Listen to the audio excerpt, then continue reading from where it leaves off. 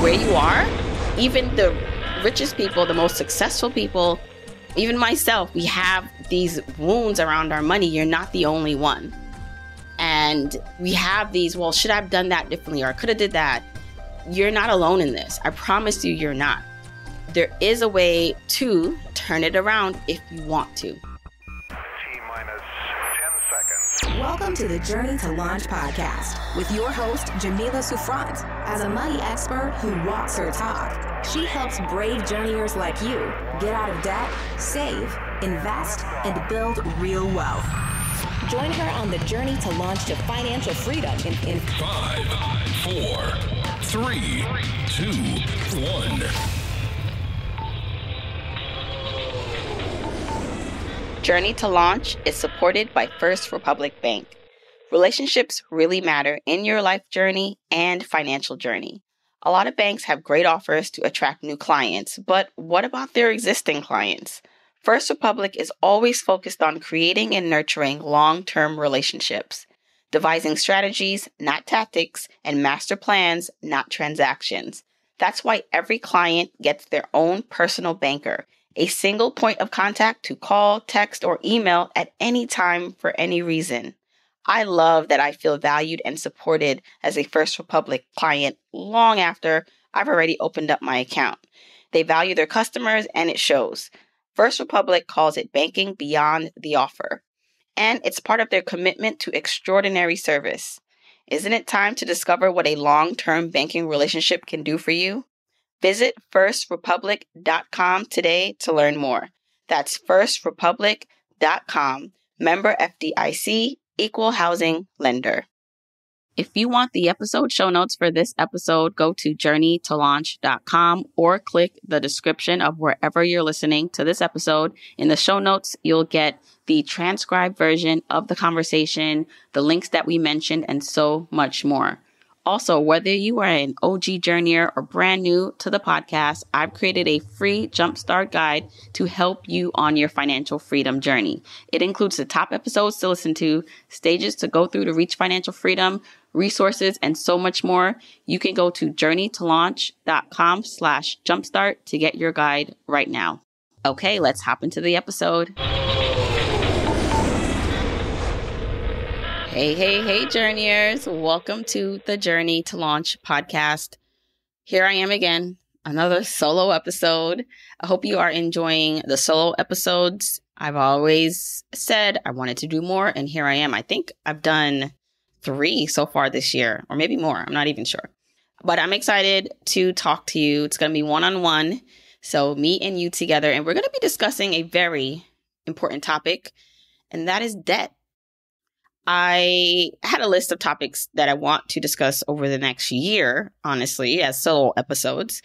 But this debt episode, or me discussing debt with you, was important because I know that I talk about the overarching goal, the moon goal, as I like to call it, of financial independence. Reaching a place where you don't have to ever work again because you have enough money from your investments, from passive income, that allow you to live your life, that it pays for your living expenses. And while that seems very lovely, I mean, who doesn't want that? The reality is many people, you possibly listening, you're starting at a place where maybe you can't imagine what that looks like just yet. Maybe you can. That's great if you can. I love it. That's why you're here. And if you can't imagine it yet, I want you to keep listening. And if you can't imagine it yet, because you currently are in debt and in a lot of debt, I want to talk about that. This is one of those episodes we're going to drill down more and get more specific with strategy and what I like to call the tools in your toolbox that are allowing you or preventing you maybe from reaching your goals, tools you need to leave behind, tools you need to sharpen so you can use better, tools you need to understand better, right? Sometimes we'll have tools laying around or things laying around that can help us, but we don't understand it. We don't know how to use it. And in some instances, we don't even want to use a certain tool. It's just like, no, thank you. I'll use something else that's easier. And that's kind of how I see debt. That's what we're going to talk about today. All right. So what I wanted to cover, and I do have an outline, I don't know if I'm going to stick to it. I might just go off the riff a bit, is debt. Is it good or is it bad? What should you do if you currently have debt? How do you factor that in to your overall journey? What are some strategies to pay off debt? Should you be investing while you have debt? And then ways in which I've interacted with debt in my life and on my financial journey, and how I'm still changing my mind and or using debt depending on where I am right now in my life and where I foresee myself to be. So first, is debt good or bad? Honestly, I think it's neither. I believe that how you feel about debt is going to be dependent on how you view it. If you view it as something that helps accelerate you, and this is going to sound crazy because I think for most people, debt is not a good thing, and I agree. But I do see how debt has been beneficial to me in many ways. Let me explain. And you'll see a lot of people in the personal finance space, whether it's like the big, name Dave Ramsey, who hates debt. He believes that you shouldn't even invest while you're in debt. You should work to pay off your debt first, that it's horrible. And I actually have a lot of friends within the personal finance space, or just people who are not even personal finance bloggers, podcasters, or influencers, who just don't like debt. They may be currently in it, and they're like, once I get out, I'm never going back. I don't care. I'm not opening up a credit card again. And then I have friends or people in the space who are fine with debt if it's strategically used. And I've actually interviewed people most recently. Kamiko, the budget mom, she's going to be on the podcast in a few weeks. You'll hear that episode. She was able to buy or build her dream home cash with no debt. I have people who work to pay off their mortgages early because that's how much they don't want debt. And then I have people who strategically use debt, including myself, depending on, what their interest rates are, to leverage debt to help them reach goals. Or, for example, using credit cards and paying them off every month to gain credit card points for travel or other bonuses. So is debt good or bad? It depends. It depends where you are right now on your debt journey. It depends on your tolerance to debt. And so it's going to be up to you. I think it's neither. It depends on who's asking, and it depends on who answers the question, honestly. And I think what you'll need to do when it comes to like debt payoff strategies and how you use debt within your life, you listen to podcasts like this, you listen to me, but you find other schools of thought and see what resonates with you. And if you decide that debt is not for you, like it's you really honestly not for most people, then that makes sense. If you decide that you're at a place in your financial journey where you can use debt strategically, then that's your answer. So we're going to talk more about that.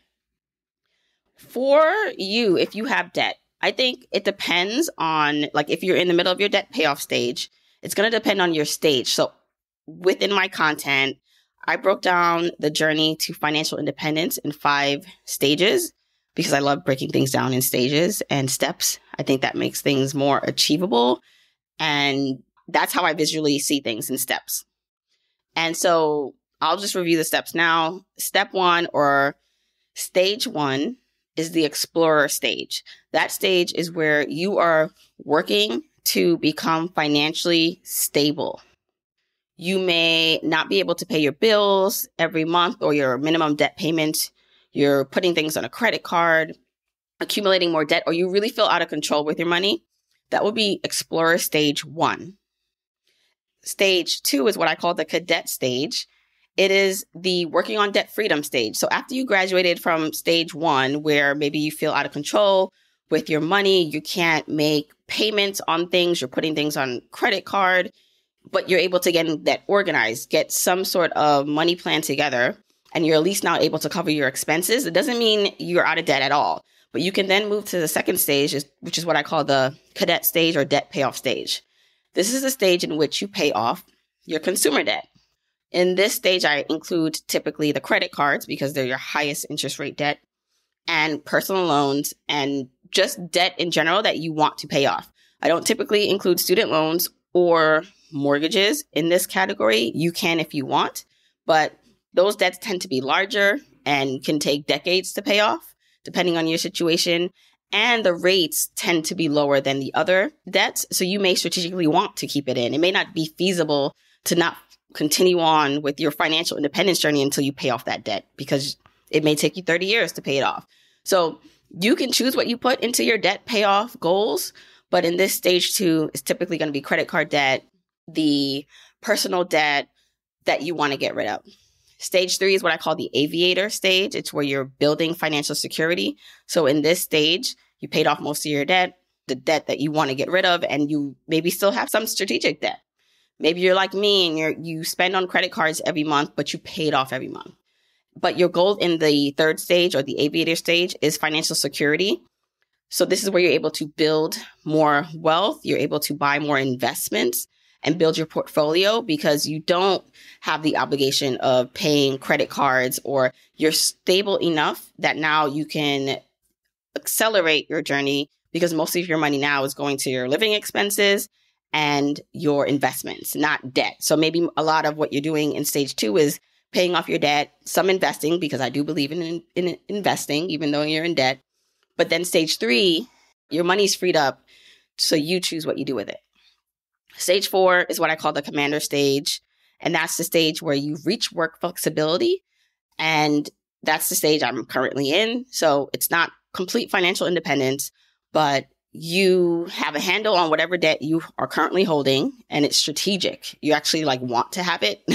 And you have work flexibility, meaning if you wanted to leave a job, leave a situation, do something different, you had the room to do that.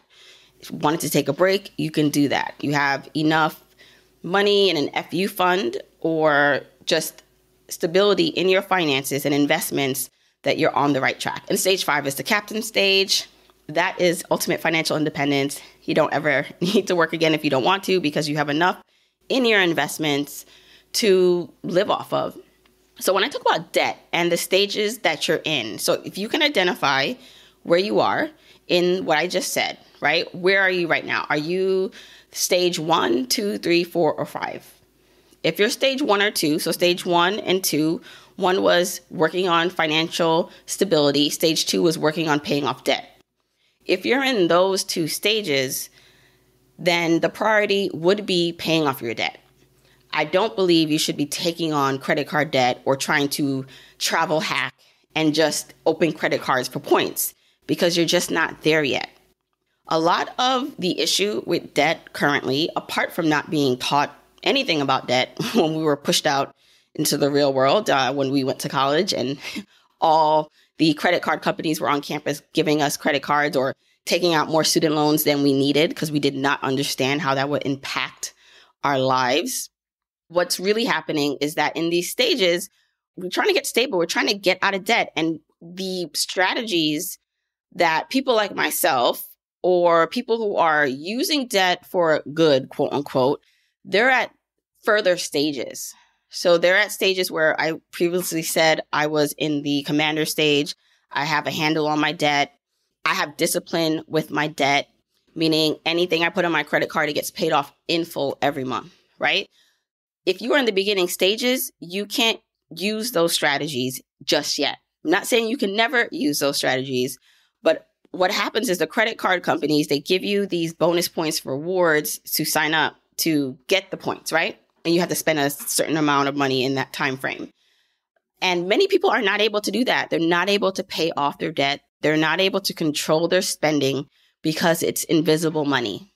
And so this game that some people win at, maybe it's like 10% or 20% of the population wins at, the other 80% loses at.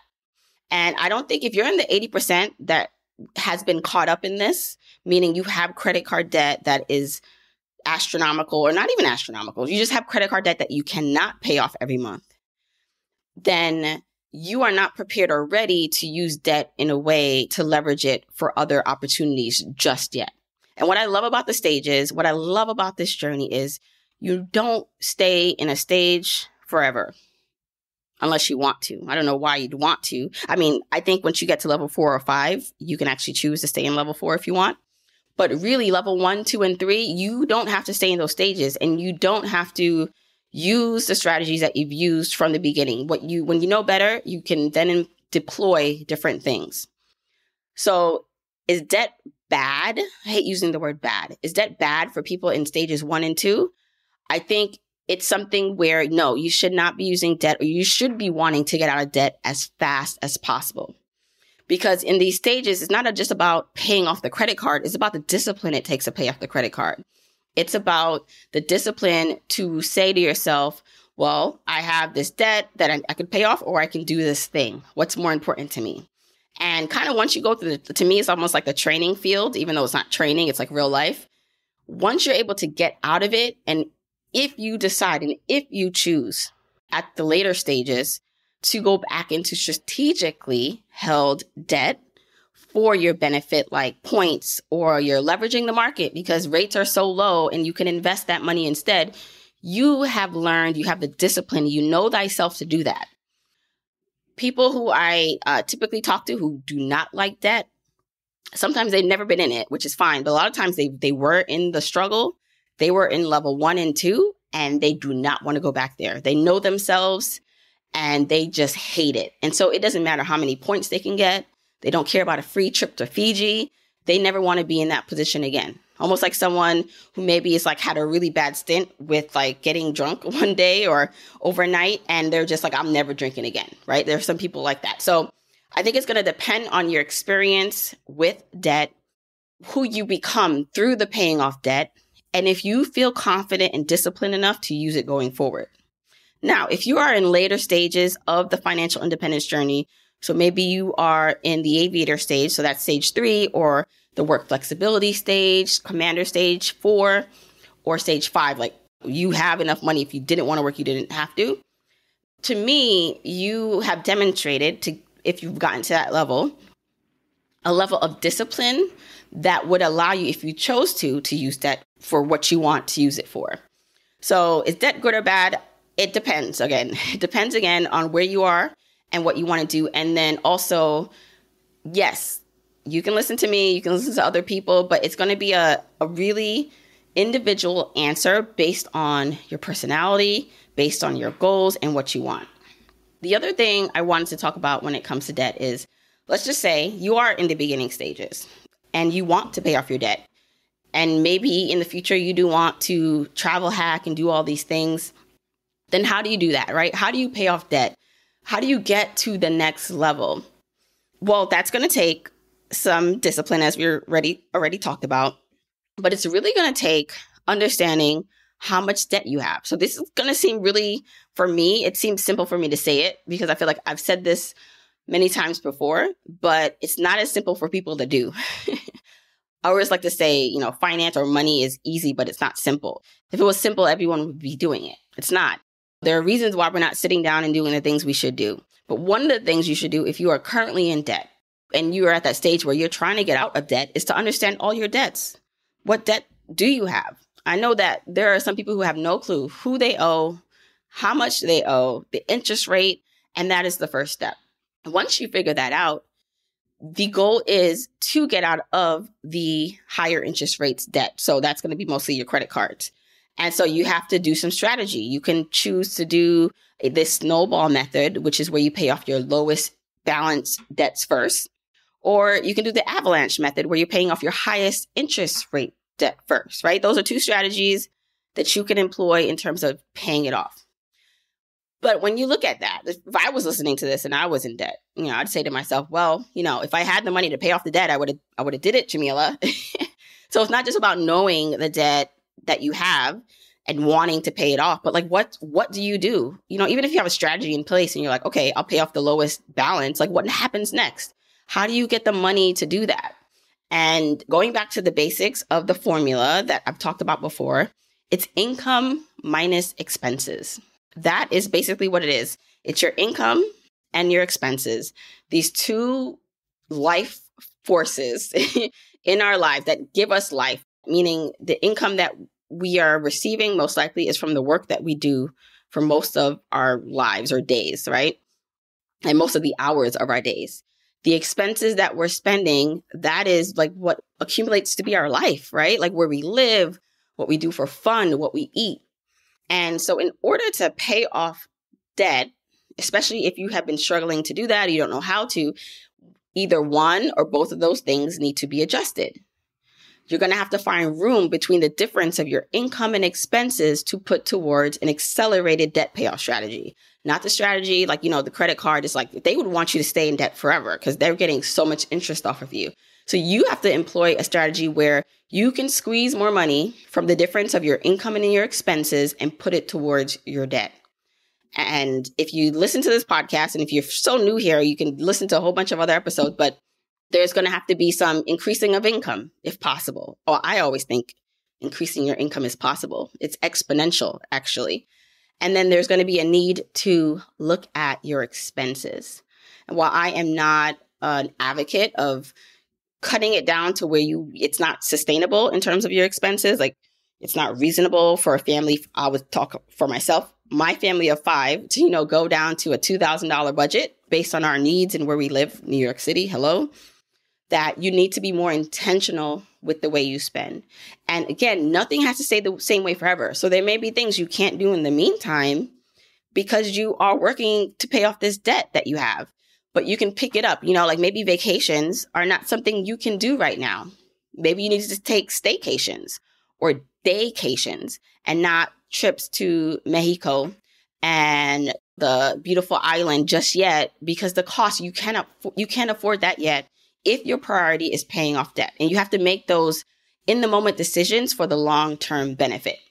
So when it talks to Jamila, like, how do I get the money to pay off this debt that I have? It has to either be from your income or your expenses or both. Based on how you feel or what you feel is the first step to, you want to accomplish to take that, you choose. I like going from both ways.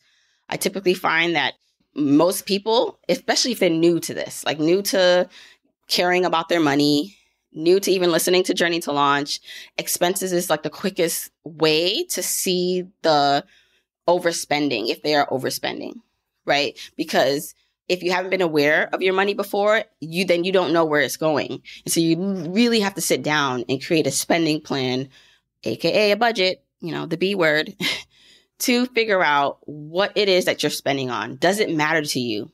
Can you cut it out or back? Can you cut back? Instead of the $500 restaurant budget line item that you've had that you didn't even know you were spending on, can for now in your season of paying off debt, can it go to $200? So yes, there will be some sacrifices. There will be some deliberate intention, and you'll have to do some work. But if you're in this stage of wanting to pay off your debt, you're going to have to be deliberate in how you do that. Also, I know that I'm talking about like high level strategy here, and it's like a lot of doing, like I'm talking about sitting down, looking at the numbers, writing out your debt, figuring out a way to increase your income, figuring out a way to cut back in your expenses in the meantime for you to reach these debt payoff goals. But a lot of the work is actually emotional. It's inner work that you need to do to reach these goals. So many of us have financial, money, whether it's trauma or memories, and a mindset in which we hold money, in which we think about money. And it can be positive or it can be negative or a mixture of both. And so there's a lot of emotional work with debt. I know a lot of people, and maybe you feel this, you feel shame around your debt. You feel shame that you're not further along. Maybe you feel like you're a certain age and you should have known this, and look at you now. And so I really think the biggest hurdle for most people and their debt is how they feel about it, how they feel about what caused them to get into debt. There may be some resentment there. There may be some self-sabotage. There's so much emotional spending going on. It's a crazy world, okay? And we get so many messages on who we should be, what we should have. And a lot of times we're putting Band-Aids on ourselves in the form of external things to try to heal some of our internal wounds. And while the numbers are important and the work is important in terms of the external work, the internal work is important. So I want you, if you do have shame around debt, to know that you're not the only one. Whether it's because you feel like you're too old to have a certain amount of debt or you made a silly mistake, silly meaning quote unquote. I'm not saying your mistake was silly, but maybe you feel it was silly. Maybe you invested in something and you lost your money, or you were scammed out of money and someone lied to you, or you are supporting family or you lent money to a friend and never got it back, and that puts you in a hole. There may be shame around like, why did you make that decision? And I'm really here to tell you that no matter where you are, even the richest people, the most successful people, even myself, we have these wounds around our money. You're not the only one. And we have these, well, should I have done that differently? Or I could have did that. You're not alone in this. I promise you, you're not. There is a way to turn it around if you want to. On this debt payoff journey, I do believe debt can be used for good after a certain stage. But for most people, you're going to have to work to pay off your debt. Don't get sidelined by the flashiness and the advice from people who are further along in the journey, because they may be giving advice based from where they are that, yes, I'm using travel points, I'm doing all this stuff, but that's because they're at a certain point. And don't get caught up in a way in which it keeps you stuck at a level. And it's not about being stuck, because being stuck meaning you can stay somewhere for a long time, like in these stages, but it will take a long time to get out of some of these stages, especially the debt payoff journey. I always have people come to me and say, I want to get rid of this debt immediately, as fast as possible. And I'm like, okay, but how long did it take you to get into debt? Like it could have taken you 5, 10, 15 years, depending on your experience, to put you in the position you are now listening to this podcast. And so you're going to expect you're going to wake up and tomorrow all your debt is going to be gone. Now, unless you have just a lot of money or the income to cover it, that may be the case. But I know for most people, you don't have money laying around to just wipe it out. And so the realization also is that this is going to take some time. It's going to take some time. So expect to be in your debt payoff journey, depending on what your income is and your expenses are and how hard you're willing to go for this in the moment, like paying off the debt, that it can take some time. So one of the things that we talked about just now was, listing out your debt, deciding if, what your debt payoff plan is. Is it going to be the snowball method, avalanche method? And typically when you do that, right, like you can figure out, okay, how long will it take me above the minimum payments on these debts that the credit card company or whoever is telling me I should pay over time? If I put $200, $300 towards this debt, when can I pay it off, right? So you can create a payoff plan with a timeline, a realistic one based on your budget, and figure out that, wow, it can take 1 year to pay this off, or it can take 5 years. And you may look at that 5-year payoff plan and say, oh, no, I don't want it to take this long. And then that means you got to do some work you got to back into now, where's the income and where are the expenses going to help you get more money towards your debt to make that debt payoff shorter. So again, it's really, really about understanding and giving yourself grace for how long this takes. I know there are some people who are like, listen, I'm going to pay off this debt by any means necessary and go hard in the paint, cut out everything. And it works for them. It works for them and they feel amazing about themselves. And if you are that person, kudos to you. And you may be a person where you say, well, I just know myself and it's not as sustainable for me to cut everything out. So I've created a plan in which it may take a little longer, but I'm going to be disciplined about what I'm doing because I see where I want to go with my life. And it takes you a bit longer, but you understand the payoff for that. So we talked about, like, is debt good or bad? The debt according to the journeyer level. So stages 1 through 5, how to pay off debt. I did talk about like overall strategies but really I want to stress that it's the emotional work that needs to be done. So I want to just give a couple more resources or at least ways in which you can do the emotional work. So I said one was it can just be forgiving yourself and releasing the shame, understanding that you're not alone on this journey when it comes to debt. The other thing is to educate yourself and to surround yourself with knowledge and inspiration of people paying off their debt, right? A podcast. If you're listening to this, that means you're super excited and in tune with getting to your goals. And also like following social media accounts. There's so many people in the debt payoff community. If you search that hashtag debt free community, where you can follow, and not maybe everyone is your cup of tea, but you find accounts that really encourage and motivate you. You create accountability with the people around you if you can. I can assure you right now, the friend that you go to brunch with, if you're still going to brunch because, pandemic, but, has some debt too that they're not talking about that you can recruit with you on this path and be accountable for together in this whole journey. Or siblings or cousins or whoever, someone in your real life that you can reach out to and talk about this because they probably want to do this too, also with you. Or joining groups in which you feel comfortable to talk about this with. So that's some of just like the accountability and the work that helps fuel you to some of your debt payoff goals. But now I want to talk about debt as it relates to me and how I've used debt and how I've had a relationship with debt in a way in which I feel like it's helped me.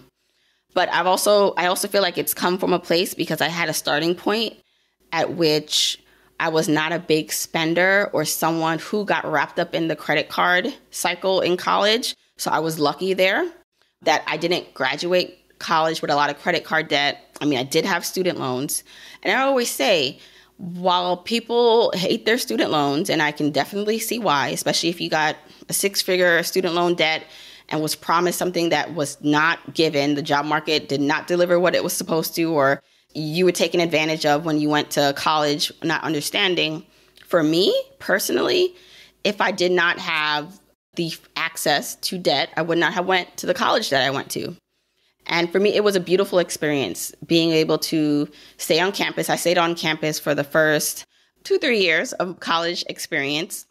And I can tell you, I would not have been able to do that without debt. And I do not regret it. Luckily, I did have scholarships, so I didn't take on as much debt as I would have without the scholarships. But I graduated with debt, but I also graduated with a income that was relative. I remember, I think my starting salary when I graduated from college, undergrad, was $50,000. So that was back in the day, okay? But so it was a good amount of money for my age. I was 22 years old, again, years ago. But even though I think at the time it was about $30,000 of student loan debt, it was manageable based on the career that I went into. I went into the investments field, right? So you can imagine for me, I was able to manage that.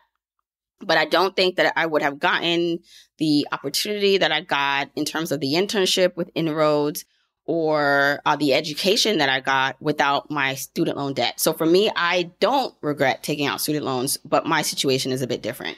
But those student loans for me is what was an investment into the future that I have now. I did eventually pay off my student loans. I did that before age 30. I was paying the minimum, I was like, why pay this off? Because I did not understand any of this world when I first started working. I did not care about investing. I didn't know about financial independence. So for me, I was like happy to keep my student loans forever because I didn't understand that I could really pay them off earlier. It wasn't until I got to my late 20s that I decided, you know what, I'm going to take this bonus that I have and just pay off my loan. That's just what I did. Now, when it comes to buying, I bought my first property. I think that's the other thing that we need mortgages and loans to help us buy the biggest things that we have or investments in our lives like property. And so for me, I did that at 22 when I went into contract for my apartment in Dumbo, New York City. Wouldn't have been able to do that with a loan. And now that is my biggest investment that I've ever made. I always like to say, I don't know, I feel like I'll always say that because it was such a turning point in my life to be able to own something that young. Debt allowed me to do that. Now, I know I'm talking about the bigger debts like the student loan and mortgage, but when it relates to credit cards, I can say, even back then I spent on my credit cards, but I pay them off every month. And now I do the same thing and I have tons of reward points that I can't wait to cash in when we can travel or we feel comfortable going places. But for me, it's beneficial. I have a few credit cards that I use. I rotate between. I usually use 1 or 2 every month. Even the Starbucks card. I typically kind of post about this when I get my free Starbucks every month, is that I have a Starbucks card. And when I opened it, I believe they give you like 5,000 points. However many points I got, I think it equals to, I think it was 40 free drinks. And I still have those points. I treat myself once a month to a free drink on Starbucks app from the card. And there is a fee. That's the other thing, right? So what people are not also maybe saying or talking about when they're talking about travel hacking is sometimes there are fees to this, some annual fee. And for me, it's worth it to keep some of the annual fees for my cards because the points or the benefits outweigh that. And even just now, I had a free drink from Starbucks because they load typically a free drink every month on my card. It's worth it to me, even with the annual fee of $49. For me, debt is something that I'm comfortable with and it's manageable because I have the discipline to pay it off. And you may also be in that lane. One of the more recent things that I've done, and I'll share more about this when I do an episode of what I've learned from working with my financial team. So I have a financial advisor now. They don't help me or they don't choose investments for me, but they're helping me, I guess I should say not an advisor, financial planner. So they help my family and I plan out all the things we want to do, all the amazing things we want to do in our life that involve money. How do we bake that into our financial plan, our investing and saving plan? One of the things that we're working on now is renovating our basement. And we eventually want to move to renovating the backyard this year. Now, we had cash to renovate the basement, and I was going to cash flow renovating the basement. When the first conversations we had with the financial planner was about our goals and what we were doing. And when I mentioned to them that what I was doing, I was using the cash to fund the project, they were like, well, what about if you did use debt to do that? Because the interest rate on debt is so low. And I can tell you the first time I heard that, I was like, what? Debt? Why would I do that? I have the cash. Like, even me, like, I know the math behind it. Like, debt interest rates are very low, right? Investing and what you can make in the market is higher. And so it was almost like I had a choice because we were talking at this point about what to do with the money in my accounts. Should we invest? Should we fund this project? And they were like, listen, mathematically, it makes sense to actually either refinance and cash out to get some money for these projects that you have, and then take that cash you would have spent and invest it, or take out some lower interest rate loan to do this work.